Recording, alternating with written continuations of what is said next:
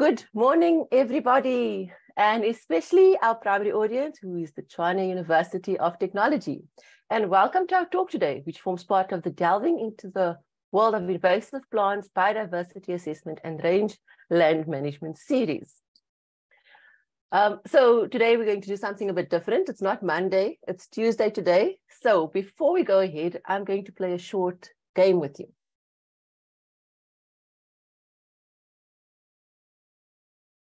In front of you, there's an image of a plant. And I want to know if anybody is able to tell us which species of plant that is. You have 10 seconds. Go.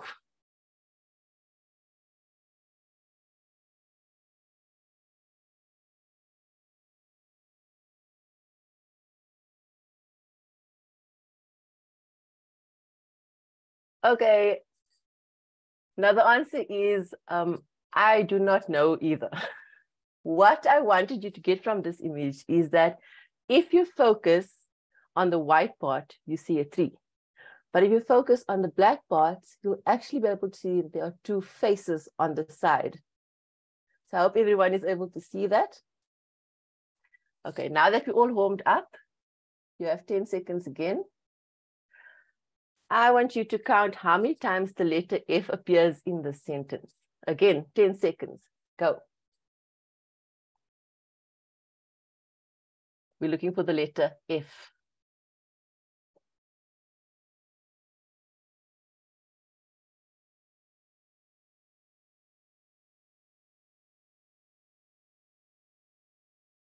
Okay, so that's that. The majority of people will count 3, but the correct answer is 6. And the psychology, and this is published psychology, is that as humans, we often overlook the word of, OF. In fact, it's easy to overlook many things, especially things that we are unaware of. And one of these things is called Forbs. But what are Forbs? That is what our speaker today is going to tell us. Dr. Helga van Coller is currently a DSI NRF Professional Development Program postdoctoral fellow at the South African Environmental Observation Networks in Global Node, or SION. She splits her time between the Lowveld and Northwest University at the Potchefstroom campus, where she is integrated into the Forbs Ecology Research Group. Her research interest has been to explore the community ecology of herbaceous communities in nutrient hotspots of semi-arid African savannas. And her research aims to contribute to a better understanding of the ecosystem services and function that Forbs provide, as well as the ecology, since this component of herbaceous layers is poorly represented in savanna research worldwide. Now, Helga's postdoctoral research aims to aid in understanding the effects of megacarcasses on plant productivity and forage quality through surveying, analyzing, and comparing vegetation dynamics across megacarcass sites of different ages. With that, I hand over to you, Dr. Helga. Good morning, everyone, and thank you, Aisha, for the warm welcome and the introduction, and also for the opportunity to share with you some of the knowledge that I have gained in my postgraduate studies, but more importantly, my love and appreciation for a less studied, but ecologically important plant life form. And so, like Aisha said this morning, I will be telling you guys a little bit more about Forbs. So before we get into the thick of it, I would just like to refresh your memory on some definitions. So biomes are defined based on dominant forms of plants and animals and the prevailing climatic factors. And they have characteristic plants and animals living together and to some degree of permanence. And they broadly correspond with climatic regions as moisture and temperature strongly influence plant establishment and survival. So the general plant characteristics give a distinctive appearance to biomes and a visual signature that we can use to recognize a biome. For example, grasslands have mostly grasses and forests have mostly trees with plants, some plants growing beneath the canopy. So as you all know, South Africa has 9 biomes, as you can see on the map over here. And although all of these biomes have forbs in the vegetation layer, most of my experience and knowledge lies within the savanna biome, which stretches across various of the country's provinces, particularly Limpopo and Mpumalanga, where most of my field surveys, as well as fellow students' field surveys and projects take place. So savannas cover 20% of the global land surface and 40% of the land surface of the African continent. It's the largest biome in Southern Africa, and it covers approximately 1/3 or 33% of the land surface of South Africa. And as you might have noticed in my title, I referred to semi-arid savannas. Now these savannas are characterized by an annual rainfall of below 650 millimeters. They are considered water limited systems, of which the primary productivity strongly interacts with rainfall. And therefore rainfall is considered one of the major drivers of vegetation dynamics, and especially herbaceous layer dynamics. And just to remind you, primary productivity refers to the total amount of organic material produced by plants. So a semi-arid savanna can therefore be defined as a strongly seasonal and water-limited plant community with a relatively continuous herbaceous layer consisting of forbs and grasses, and a discontinuous woody component. And that's what I wanted to illustrate, or try to illustrate in my picture over here, where you can see the continuous herbaceous layer consisting of the various grass species and the forb species, which are represented by these flowering plants, and then the discontinuous woody component, which consists of trees and shrubs. Now, identifying the mechanisms that allow trees and grasses to coexist in savannas without the one life form outcompeting the other is one of the most widely discussed topics in savanna ecology. And although we know a lot about this, this topic and a lot of research has been done about it, one of my main focus areas of my research is to disentangle the dynamic coexistence between forbs and grasses in savanna ecosystems. And yeah, so the forbs and then the grasses and how they coexist. Because we know that forbs and grasses co-dominate in the system, sorry, and often this dominance switches in response to environmental changes. So I've been talking a lot about forbs and grasses, and I know that you all know what a grass is, but what exactly is a forb? And I think the general term that most of you might have come across or heard before is a wildflower.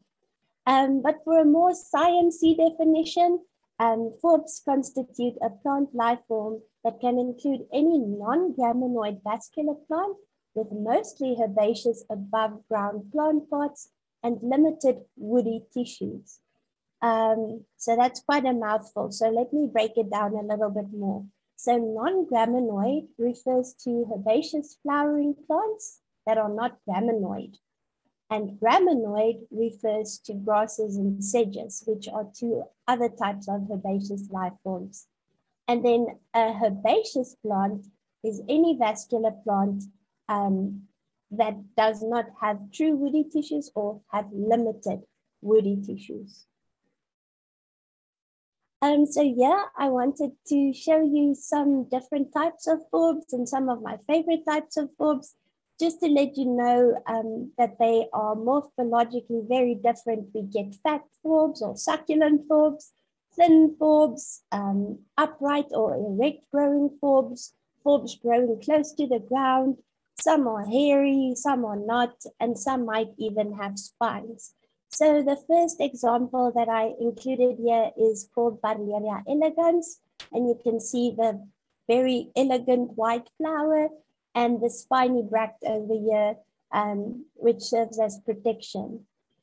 Then we've got Commelina africana with its lovely yellow flowers, and you can see that the leaves of Commelina africana are quite hairy. Then we've got a fat one, Portulaca carnosina, which is a succulent Forbs species. Ruelia cordata, you can see it grows erect or upright with a lovely purple flower. Blepharis integrifolia, usually while in flowering time, they've got lovely small little purple flowers, but if you can focus your attention, you can see they also have spiny bracts on the plant as well.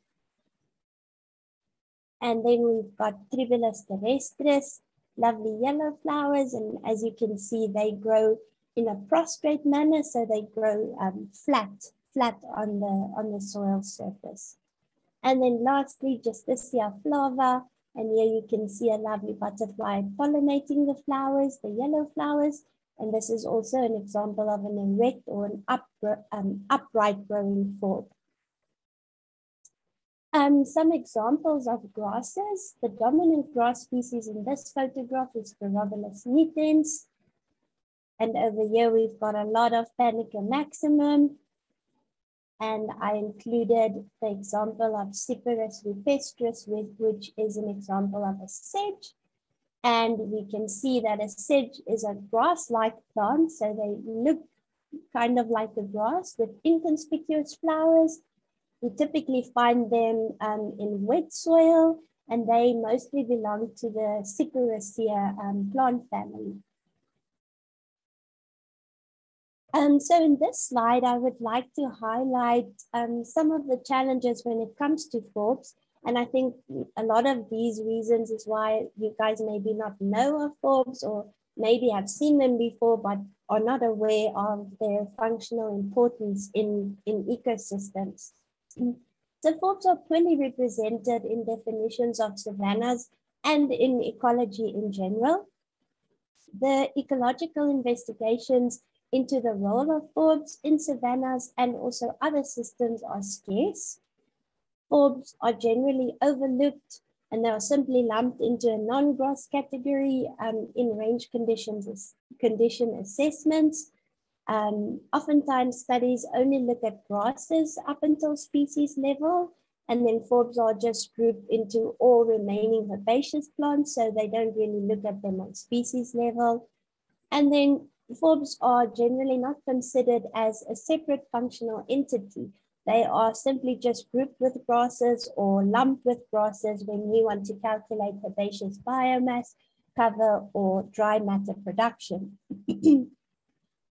And then some of the other challenges include that we all know that palatable perennial grass species are considered a stable and important food source for cattle and livestock and herbivores in savannas. And consequently, assessments of range conditions often focus largely or are largely based on these dominant palatable perennial grass species.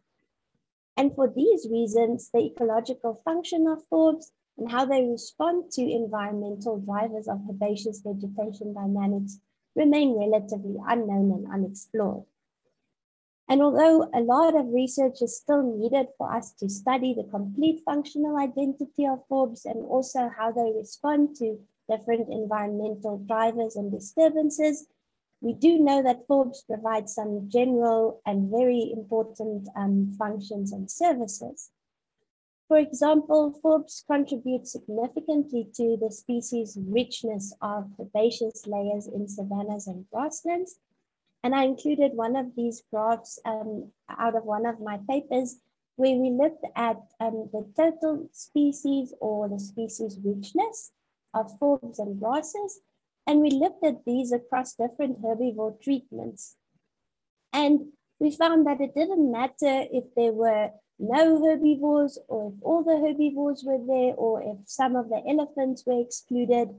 Forbs richness, which is represented by the orange bars, were significantly higher across all of these herbivore treatments. So they contribute significantly to species richness of herbaceous layers.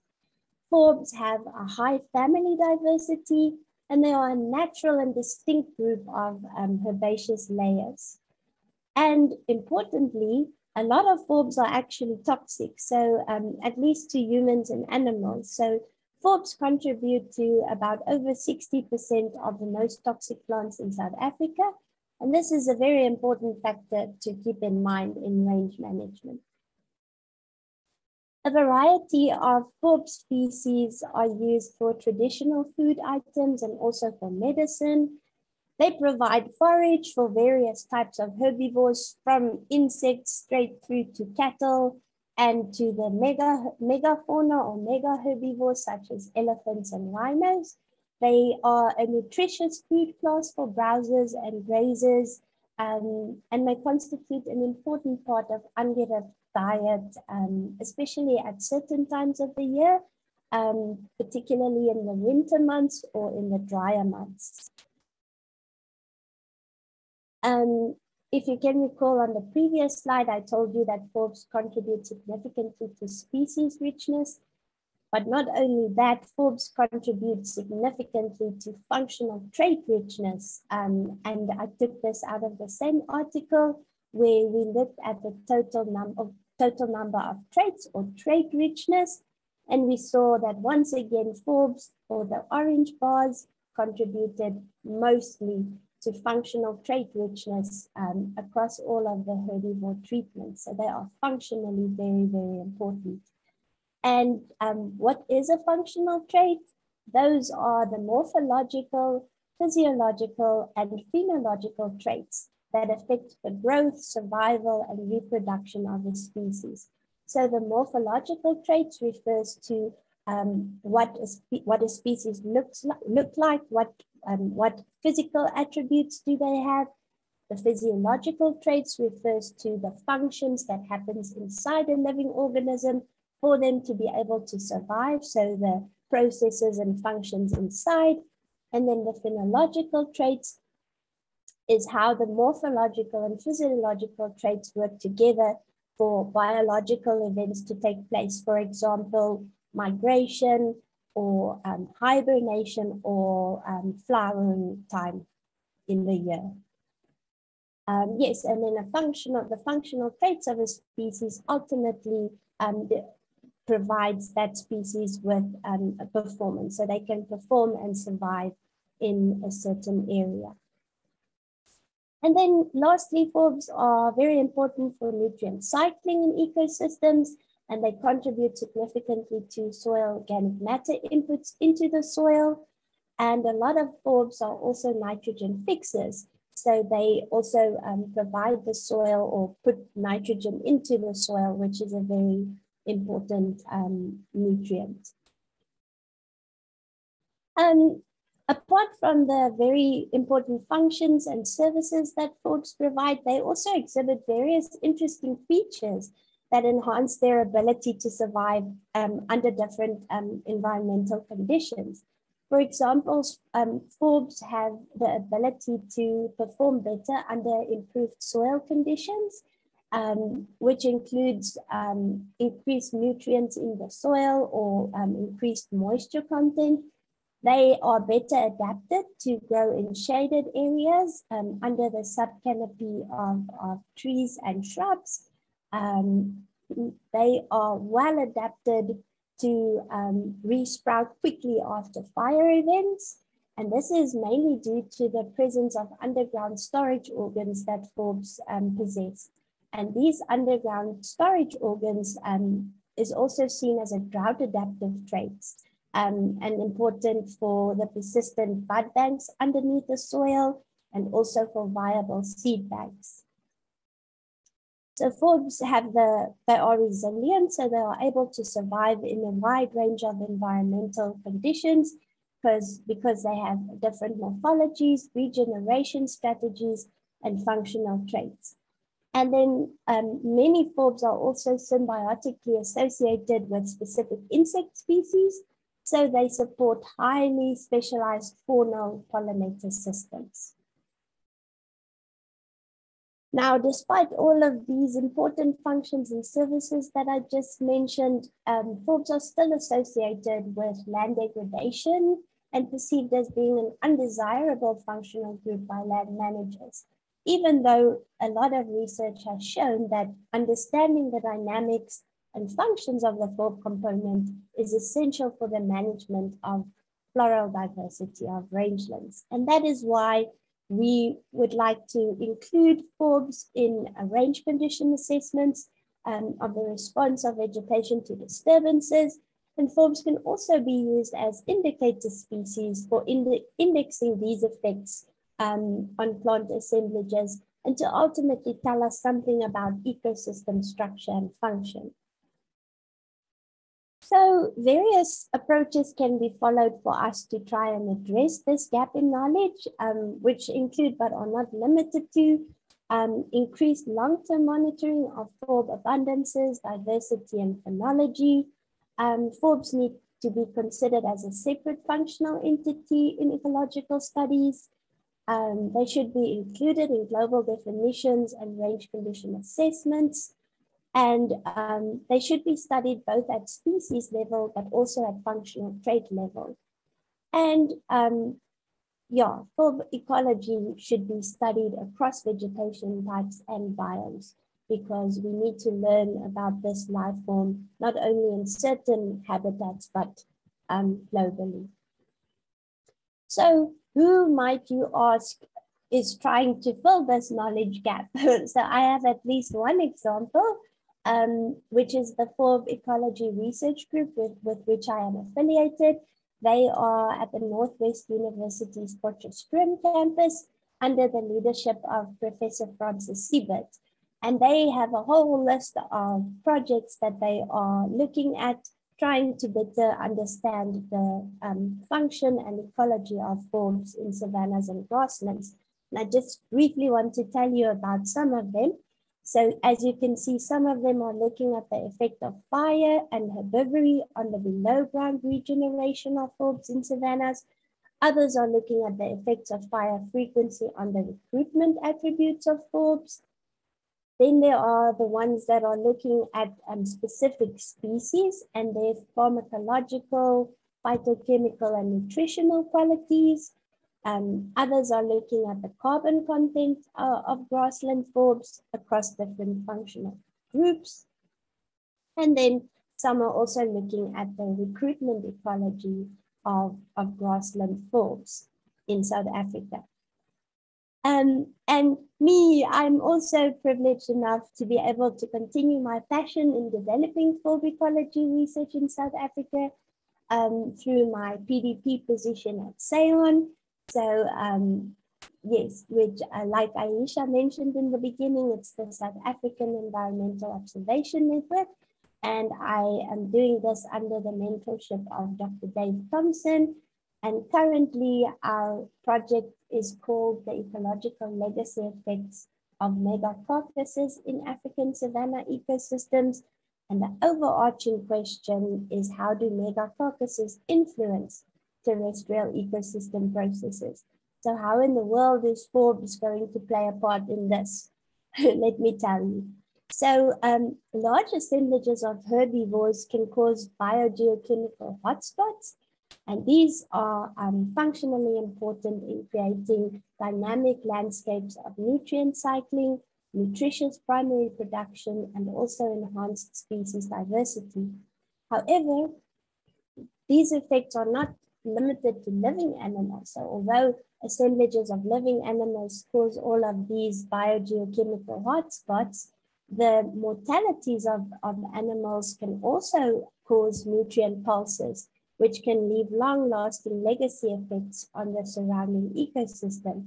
Yet little is known about the effects of individual carcasses and how the nutrient pulses they create affect the terrestrial ecosystem processes.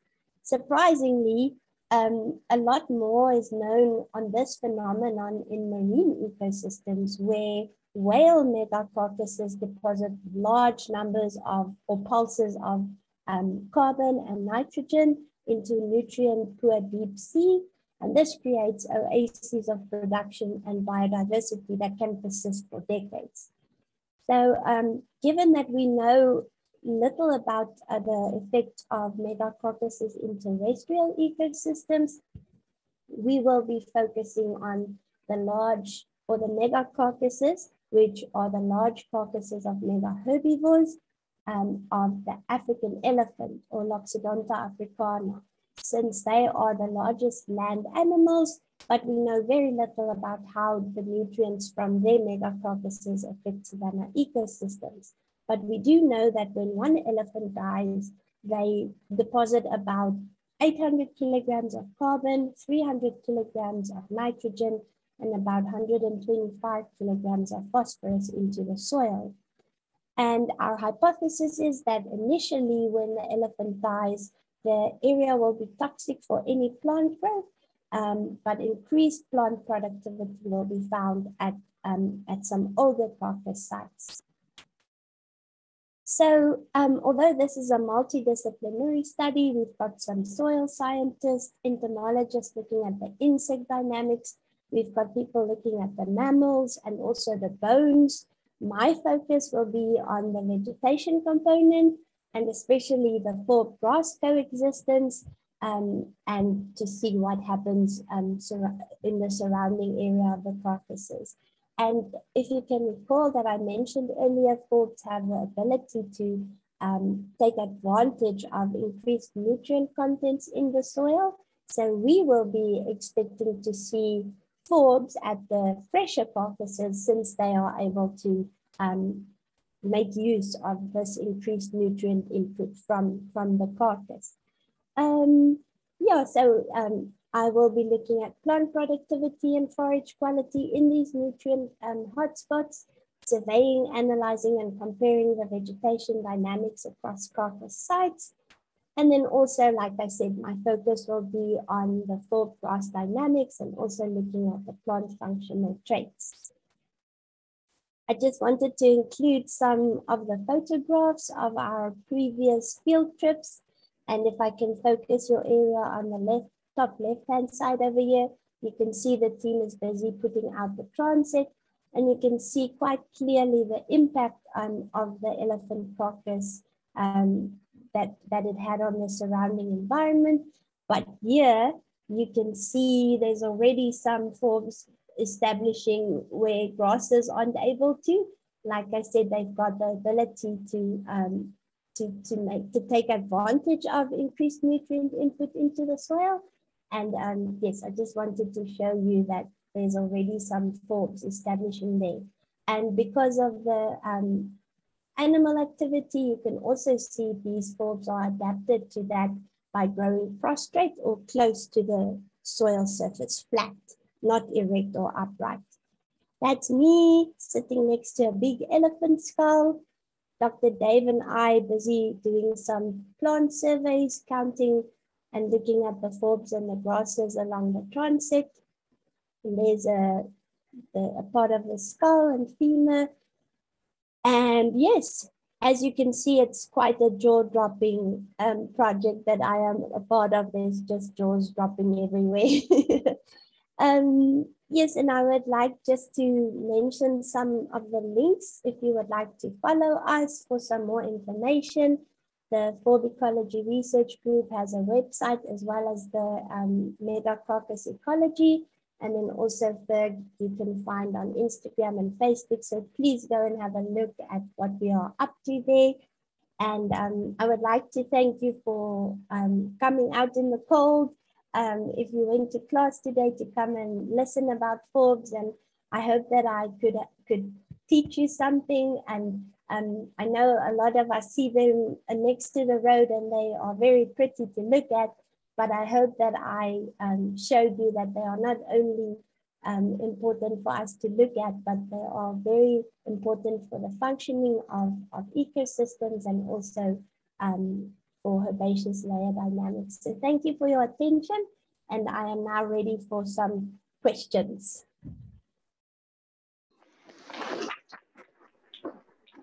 you so much, Dr. Helga. That was a very beautifully done presentation. I think we all agree it was jaw-dropping figuratively as well for us, and it was extremely informative. I think it definitely increased my awareness of Forbs. I'm glad, Aisha. I'm glad, and I did what I wanted to do.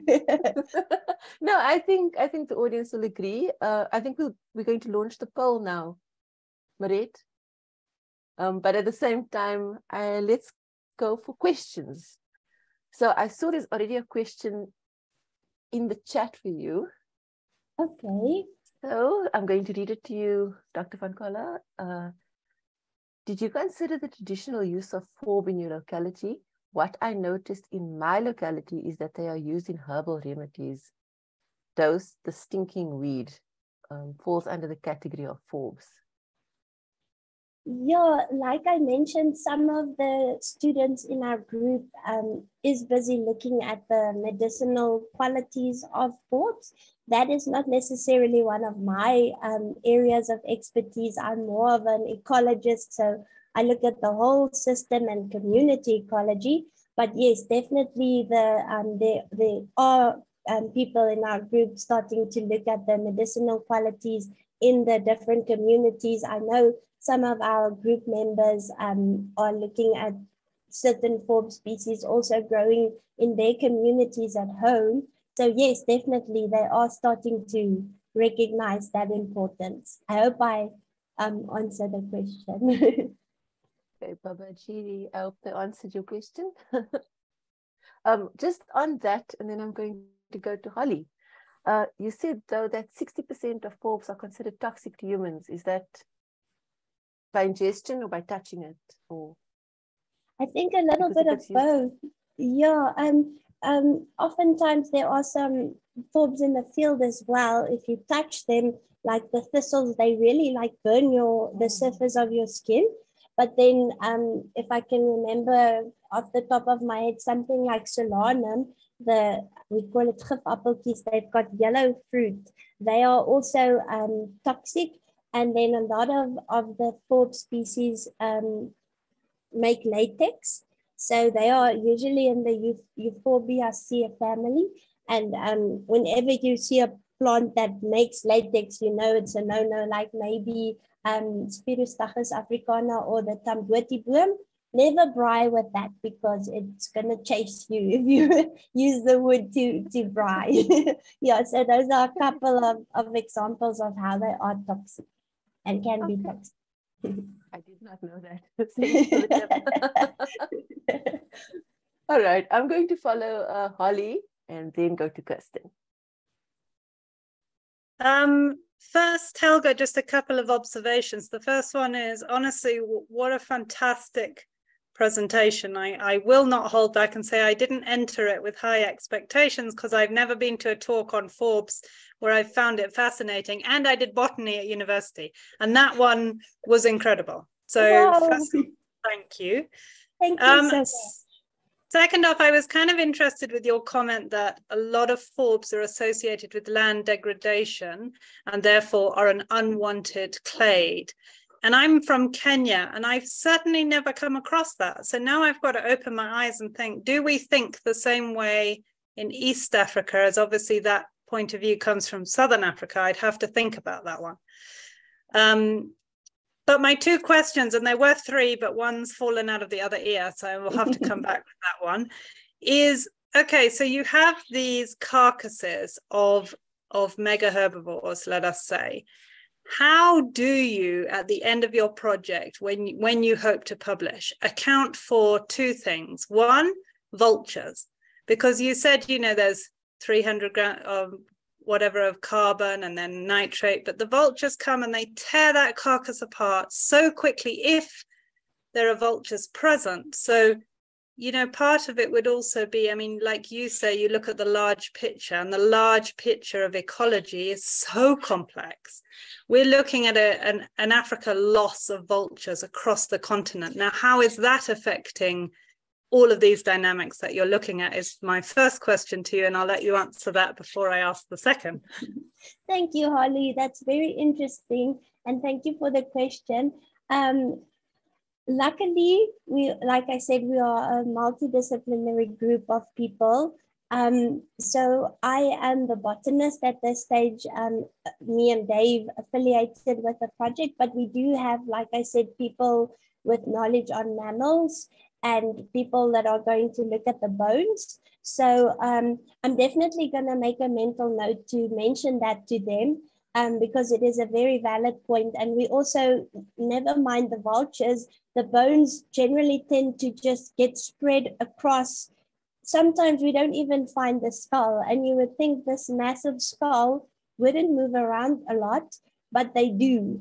So I'm going to leave that to the experts to maybe build that into the model to compensate for that loss. But I'm definitely going to make a mental note. That's a very valid point. Thank you. I mean, yeah, I think it would almost be, you know, building that into the model would be a critical thing, because that could also show the value of vultures. Now, my second question comes fire, because obviously fire comes through. Now, is your aim to get to the carcass and do this study before potentially fire comes through? And how long, once you've found that carcass, and yes, the bones are distributed and everything, but how long once you've found that carcass do you go back to that site to collect data? And what happens if fire does come through? Does that make it null and void in your final data analysis, which you haven't got to yet? So I know this is prophesizing the future. Where would you go? How would you deal with that problem? Wow. Honestly, I haven't really thought about the fire aspect because it is in the savanna, and a lot of the carcasses, because we are dependent on the field rangers to tell us where the carcasses are. So obviously we can't tell an elephant to die there at this time and there. So we have to go where they are, and they also vary in ages. And logistically, it's very difficult because a lot of the collaborators are American. So yeah, it's difficult for us to go there as soon as we can, or as soon as we hear about the carcass, which would be ideal to get as much data at the fresh site as we can.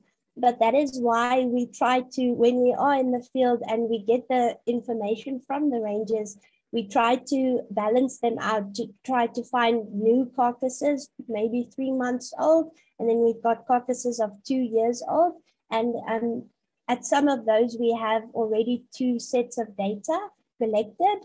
But yes, as far as possible and logistically possible, we try to visit them as often as possible. Yeah. But for 3 months or 6 months, at what point do you give up and say, right, now we're done visiting that carcass site, which it would be in the end? Honestly, the project is registered until mid-2025. So I guess we'll do a full survey this year and maybe next year, and then start writing up. That would be my answer. But the aspect about fire is interesting, and I don't think we as a group has discussed that yet. So another mental note that I will. That could be, Helga, and we have some fantastic students in this class. And Michelle, I will hand over to you right now, but that could be a follow-up study for some students to go, okay, you've got all these carcass sites pinned.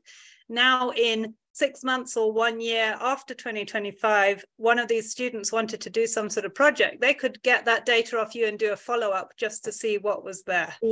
Yes, definitely. Thank you, Holly.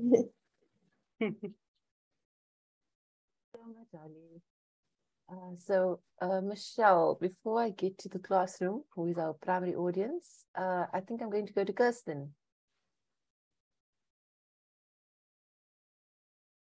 Hi, Kirsten. Thanks, Aisha. Hi, good morning. I first want to make a little comment, Helga, which is something that one of my colleagues pointed out in a very cool way. She says, and you know who you are. She says, how old is Helga? Because she's also flipping young for a postdoc. I thought that was quite cool because Helga, you do look incredibly young, and maybe that's an inspiration to all our students in Michelle's class, that you can do amazing things very quickly, actually, if you're very dedicated and committed to it and passionate.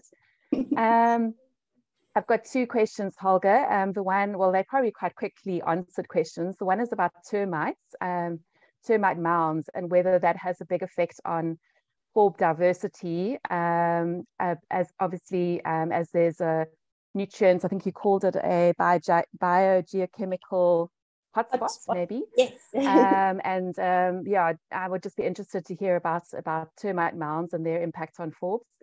And then the other one is around, you mentioned that forbs obviously occur to a large proportion in savannas, but which other biomes do they occur in? Is it across biomes, or yeah, I'd just be interested to hear.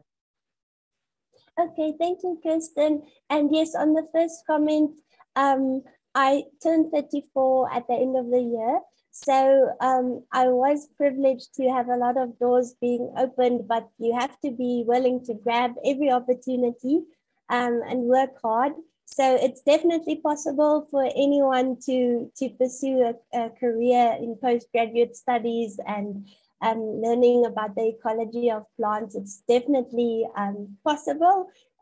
Hard work and dedication, like Kirsten said, and also passion. That's very important to try and figure out what your passion is and follow that and just learn more.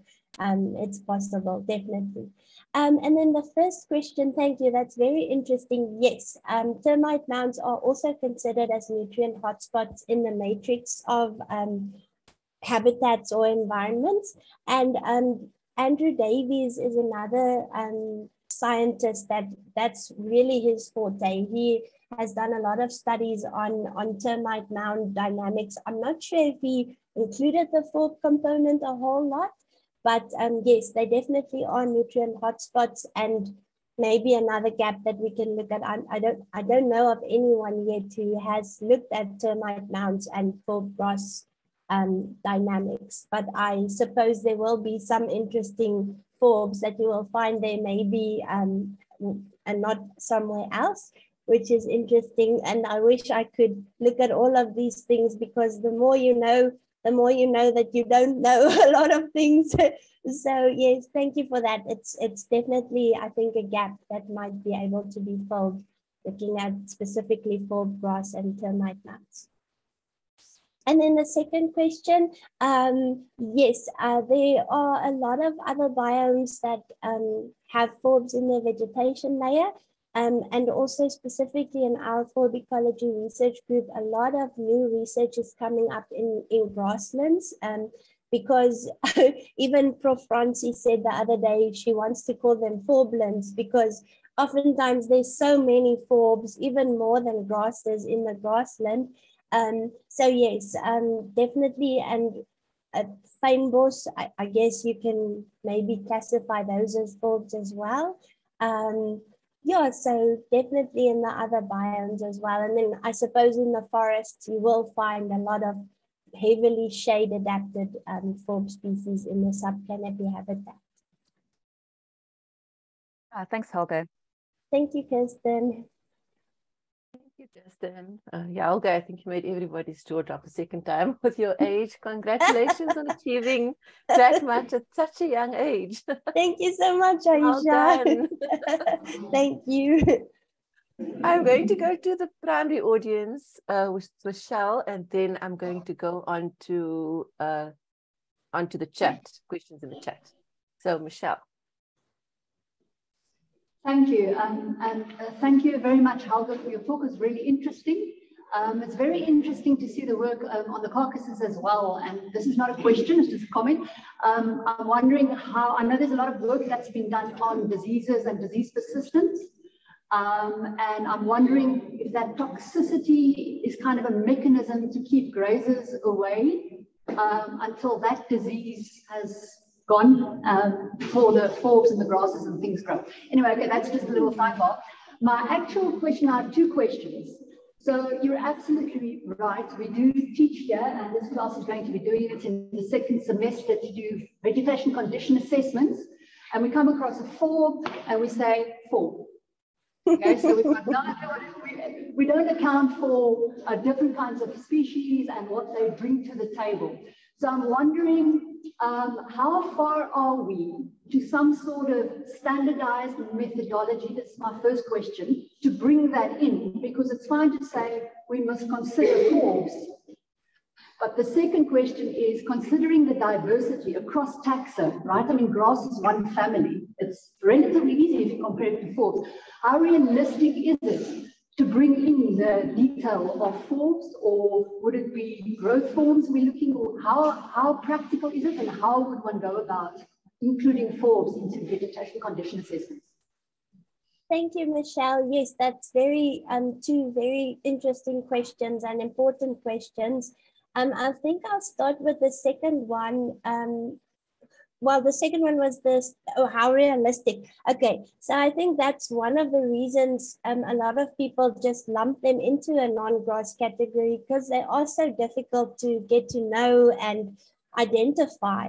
But I think it is still so important, and I think it is realistic because we have a lot of different field guides that are on the shelves available now. And although a lot of them are from the Limpopo province, a lot of the species also occur in the Highveld or in the grasslands as well.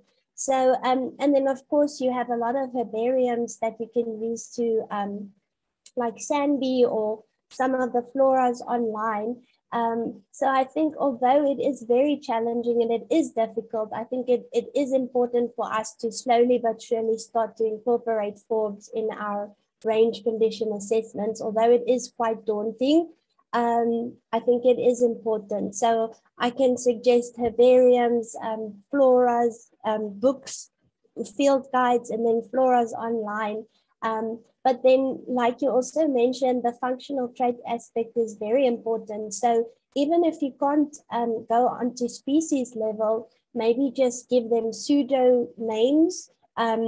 But then, of course, you can't go into species-specific type of questions, but you can still answer something about the functioning if you include functional traits or, the types of forms that you found in a certain area. And then can you just maybe repeat the first question? Sorry, I can't remember now what that was. So the first question relates to how close we are to methodology, and I'd like to add a little bit to that, because you know, for grasses we know what's palatable, what contributes to grazing, etc. But for the breadth of Forbs, we really have no idea. So how does one incorporate that into a standardized methodology of condition assessments? Okay, yes, as for a standardized methodology pertaining specifically to Forbs, I don't think something has been published yet. I know Prof. Francis Siebert is very busy in trying to actually just define what a Forb is, because a lot of times it's specific to your study. So you define a Forb as this, but globally there's still a lot of confusion to what a Forb actually is. So I know she's working very hard on actually just finding a definition that is that can be applied globally. And I think once that is there, it will be easier for us to maybe start to write a standard protocol to sample Forbs. But as for one that is set in stone, I don't think there is one yet. But there are a lot of studies and articles that has been published that looked at Forbs. So maybe you can do a little bit of research on that and see in the different systems what types of methods the studies used, and then maybe just adapt that to suit your question or what you want to answer or your environment. I know there's a lot of like Whittaker plots or transects where we put out plots next to the transect, but yeah, like I said, there's not like yet a standard protocol for us to sample Forbs per se. So there's another gap that we need to fill pretty soon because people are starting to gain a lot of interest in them.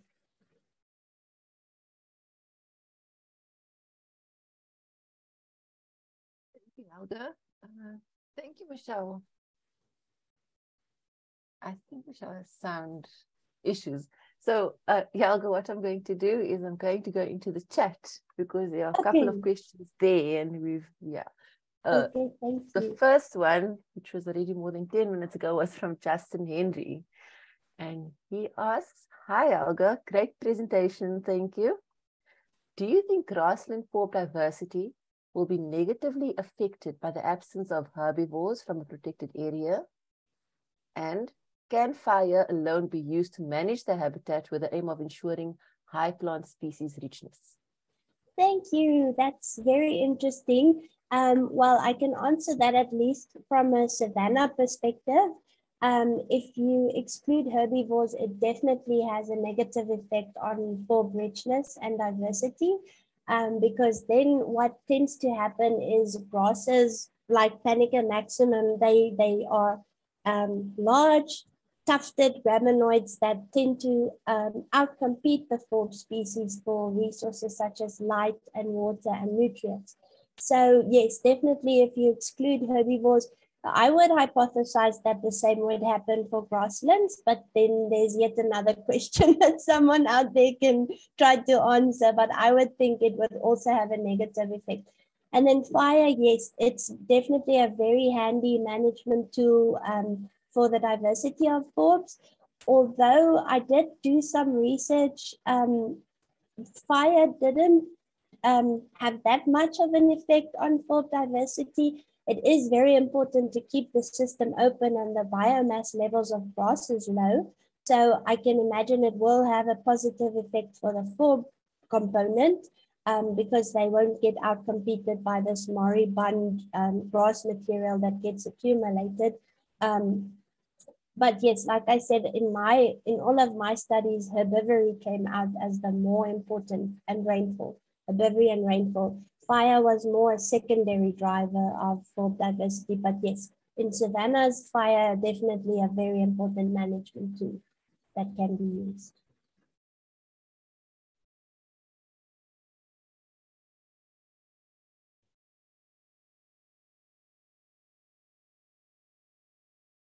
You're on mute, Aisha. Sorry, I think you're on mute. Sorry.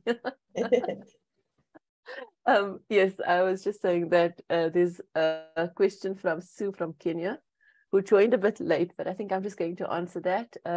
Sue missed the question on termite mounds. Sue, the highlights and the entire YouTube video will be available on our website in about a week in a YouTube form. So I'm going to go then to Zamadube Dube. Hi, Helga. Thank you for a great presentation. I just want to find out if research has been done on alien invasive state of forbs and how many species have been classified as indigenous. Okay, thank you. That's also a very good question. There are some alien invasive species, and I think there is some research being done. Once again, not one of my main fields of study.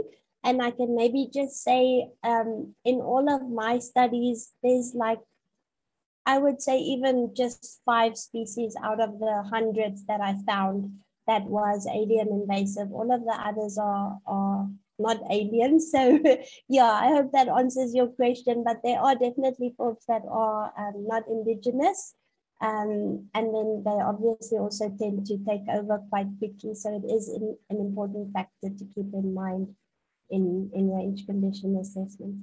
Aisha, I think Michelle had her hand risen, so I'm not sure if you want to go back to the classroom. Yes, I do want to go back there, and then afterwards, Dr. Akbula from Nigeria, we've got your question. I'll ask it after Michelle. Thank you very much. So we've got 2 more questions. So in class, we discussed in savanna ecosystems, the tree-grass interactions and competitive effects and the debate around that, and that the jury is still out and all sorts of things. So we have a question around grass and forb competition and how do they compete and maintain a balance in the system. That was the first question. The second question was around fire. So we know that when a fire runs through a grassland, the grasses get rejuvenated. And does this do the same thing for forbs? Okay, thank you for the interesting questions. So like I said, one of the main study or focus areas is for me to try and disentangle this forb-grass coexistence. And yes, it is actually quite a dynamic coexistence, which it differs depending on the environmental factors that you have in the system. So for example, like I mentioned earlier, if we excluded all herbivores, we found that grasses tended to dominate over forbs, outcompeting them for resources. So, but then when you bring herbivores back into a system that developed under evolutionary time with that environmental driver, we found that that balance was a little bit more equal, or even more towards the forbs being more dominant than grasses. So it's very important to study this coexistence for different environments for us to understand it, because it is so dynamic, but it is very interesting, and there is definitely some very cool interactions taking place. And like I said, with the carcasses, we would expect forbs to dominate earlier on. And then as the carcasses get older, we would expect the grasses to come and take over and outcompete the forbs again. So yes, that's very interesting and something to keep in mind. And as for the fire question, I'm sorry, I'm trying to make mental notes, but can you just repeat, Michelle? Fire? So a student wanted to know if forbs if there's the same regenerating effect on forbs due to fire as there is for grasses. Yes, as you can recall in my talk, I mentioned something about underground storage organs. A lot of forbs have this attribute or functional trait. So it doesn't matter if the fire comes over the forb and the above ground plant material gets burnt, dead, gone, they still have that ability to resprout when environmental conditions become favorable. So yes, definitely fire has the ability for forbs also to resprout because of that underground storage organs that they possess.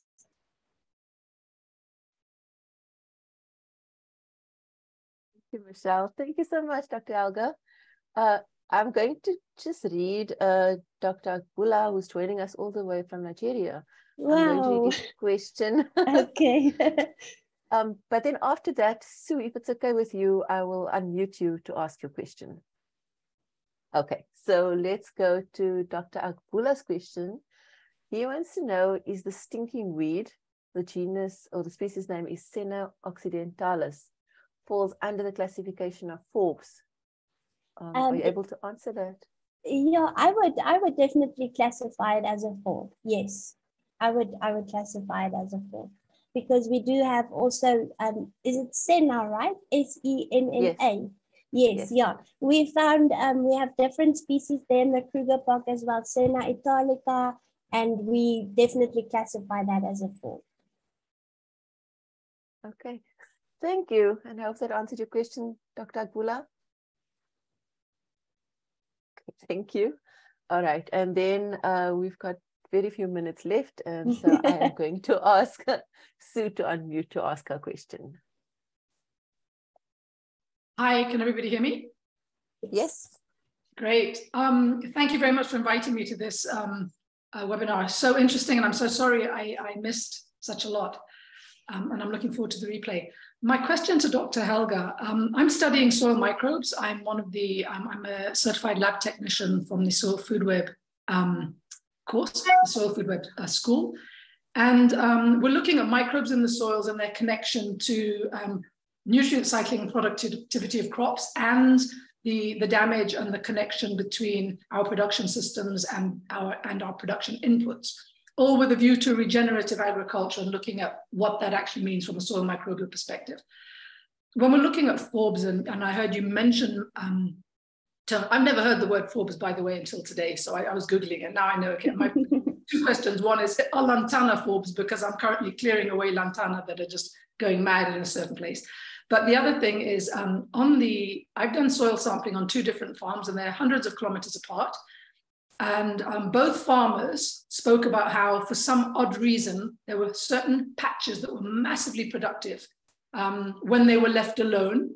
And when they were using their normal agricultural chemicals and things on them, they were not that much more productive. But when we talked about that massive production, it's almost like, and one guy said that he got wheat ears that grew 30 seeds in that area, whereas 6 meters away, there were only 10 seeds per ear.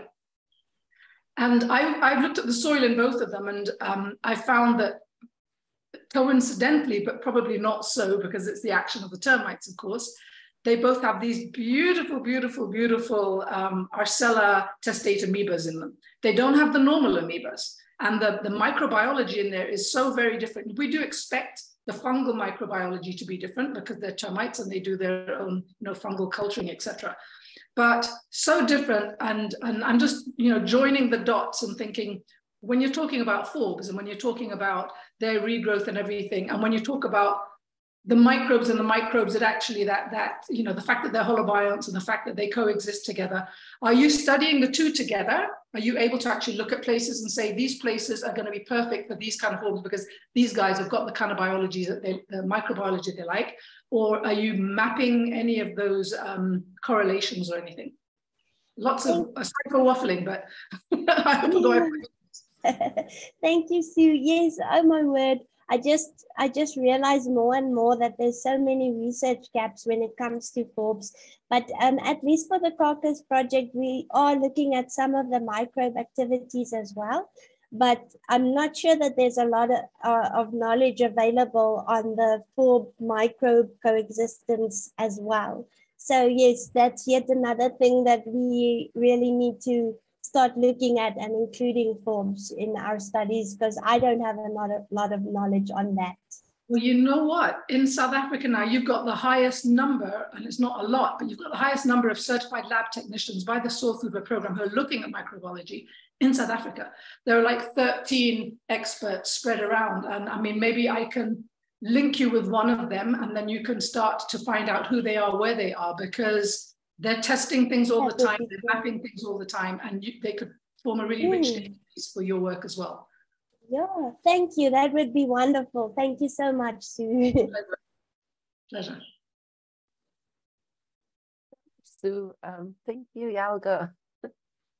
So with that, it's already 9:30. I just want to check, is Johan in?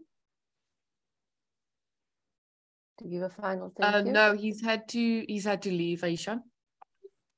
Okay, Aisha, before you head on, I know the students are kind of leaving, which is fine, but I wonder if Babajide, you could unmute and tell us a bit about your program there in Nigeria, because you seem to have a lot of knowledge on these different areas and it might link nicely. Yeah, thanks very much. A very good presentation there. Apparently, there's a lot of research going on around, but here the coordination is a bit faulty because everybody is a one-man battle squad. Unlike your end there, where you have a lot of collaborations taking place. So what I basically try to do is put information out and see whoever is interested, and we'll partner with what we try to do. Then record keeping is kind of sketchy here. Everybody keeps their records to themselves. So that's why I use some of the international acclaimed sources to put out my information, as in iNaturalist, and there's a bird survey too going on in Nigeria here. So yes, a lot is going on, but we need to have everybody collaborate, like what you guys are doing in your own end. And I tell people one tree doesn't make a forest. And unless we all over Africa coordinate ourselves, we can't know what is in our backyard. Thank you very much.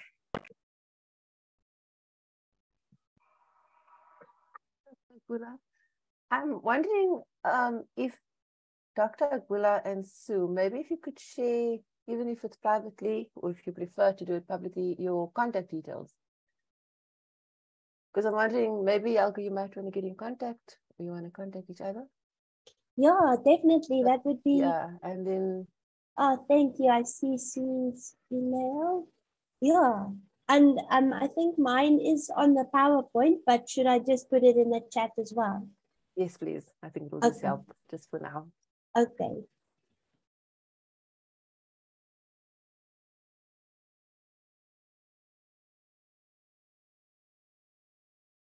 And then after that, I think there's no more questions, no more in the chat, and we are over time. And so after that, yes, there's all the details. yeah, we will also send you all the comments in the chat that I sent to you, Helga. Yes, Thank so you so Can much. I just ask one more question? I know the students are leaving, but again, it's on the student side, Helga. I mean, when you talk about all of these things, and especially the carcasses and the Forbs, is there not a place for citizen science to collect photos of carcasses from across Africa at any time? And then you can identify the Forbs just by looking at them to see. I mean, I know that's not like a specific type of data collection, but it would still amount to a huge level of knowledge. That's something like a student could do from TUT, for example, isn't it? Yeah, definitely. We already the other day we got an email from someone in the Northern Cape, and it was sad, but the ostrich hit a fence and it died, and then daisies just started coming out. So, and they also sent us the photos and asked us about it. And yes, so we are very open to sharing photos and IDing Forbs as far as possible. Definitely, anytime. Yeah, okay. Because I mean, imagine how many tourists go around and see carcasses as well. Exactly. Somehow. Anyway, that was just a thought on students. But thank you once again. And Sue and Babadija, thank you for your input, which was amazing. Yes, thank you so much. I would also like to thank you. Yeah, I can see all this passion being expressed here. So you guys also have each other's contact details. I just want to make a comment quickly on that. And this is actually more towards Sue, is that what we also saw, this was research that was like 10 years ago, with the marigolds and the nematodes that also caused those patches.